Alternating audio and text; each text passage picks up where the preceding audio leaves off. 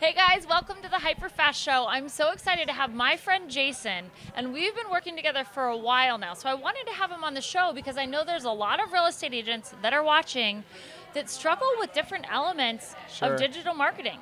Yes. Right? Yes. Some of the details, you guys may have an in-house marketing team. You all know I do. I have like 12 people on my marketing team, and yet we still use you. So what are some of the mistakes that you see solo agents and teams making in their marketing? You know, I think, to me, the general observation that I have as running the agency is that every agent has a level of intention to make everything happen. Then they get, pulled with a buyer, then they have to close a transaction, then they have to deal with escrow and blah, blah, blah.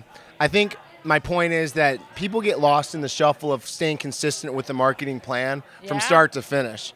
And I feel like a lot of times they come to me after they have their high months in April or whatever month it may be, and then they start to see that dip where I haven't had any transactions in May. Then they're calling me May 15th like, oh gosh, I need to get back on track. So something... The consistency is really the challenge. It really is. Well, and I'm sure none of you watching have that problem, right? That's right. But once you get really successful, what falls off first are the activities that aren't actually closing deals, right? Yes. So you guys, in likelihood, are doing what you need to do to survive in the busy times, and you gotta, what is it called? You gotta make hay when... You got to make it. I don't know that saying. Really? I'm from a farm in Oregon, so it's something about the hay. See, I was in the sticks in a little town in Michigan, but I wasn't. I was still like a sports junkie and like a city boy at heart, I guess. Yeah. So I don't know, but all in all. Make hay when the sun shines. Okay. When the sun shines. That's it. Whatever it is, what I want for you guys is, even if you don't have consistency, it wouldn't be normal for us to say, hey, you should do 2 deals a month every month and never have it change, and that way you can fit in all of your prospecting and all of your marketing and everything else. That's absolutely just unrealistic, yes. Right? And one of the things that I really took away today, and I've heard this, and I'm sure you've heard it too, when they are, zigging, what are we doing? We're zagging. Yeah. So stay creative and stay in your own kind of zone with the marketing plan that works for you and not what everybody else is doing.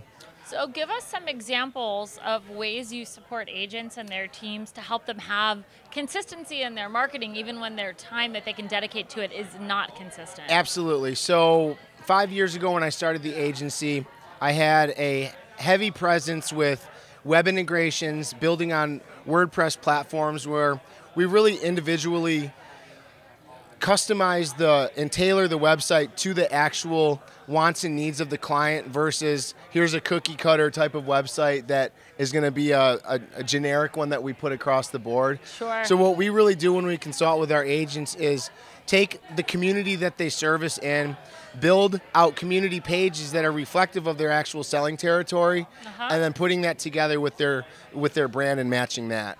So I would say that's really where we start to thread the needle for the agent, and then within the agency we do business cards for you. We do email integrations for you. We do postcards, graphic design. So we're really a full service real estate model at this point. Well, and our business cards used to be like, I think we got them from Moo something, right? Like they were just like everybody else's.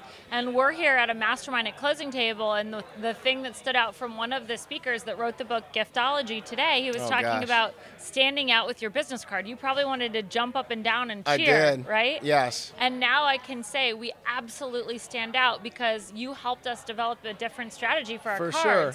They have a blue outline, which is our branding color, right? And they're really substantial and nice, and people notice them at networking events. And as I recall, what we did is, we kind of went to the drawing board with all of your past marketing things that you had in place, and then reconfigured something that worked in unison across the board with everything else that you were doing. Yes. So I feel like that's really where we kind of tied the knot together. We did, and I went from feeling like a little bit embarrassed about my cards and like, oh, they're just like everybody else's, like they have round edges, but they're on like crappy paper and they're just not the same quality. And now when I hand someone my card, I'm just waiting for their reaction because I know they're going to be like, wow, this is really nice. Yes. We try to have you pull up in a Ferrari with your with your business card. So if there's someone watching today that wants to reach out to you to get support, how should they reach out? They can go to hyperfarmer.com, HyperFarmer.com. That will really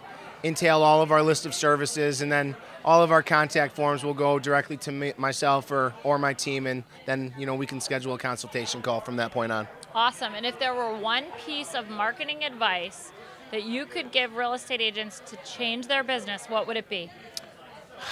Be more creative with the media aspect, and don't be shy to get behind the camera, because you're not going to hit a home run every single time, but all you need to do sometime is clock one dinger, and then you're ahead of the game.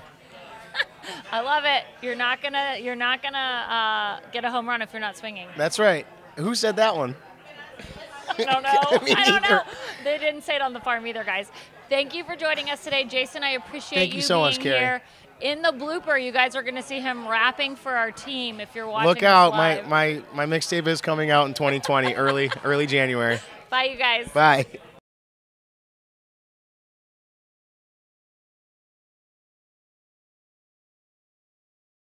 Thank you so much for watching our video. I hope you liked it. Give it a quick like below and comment and share. We'd love your feedback. For more videos like this, click here. And to subscribe, click here.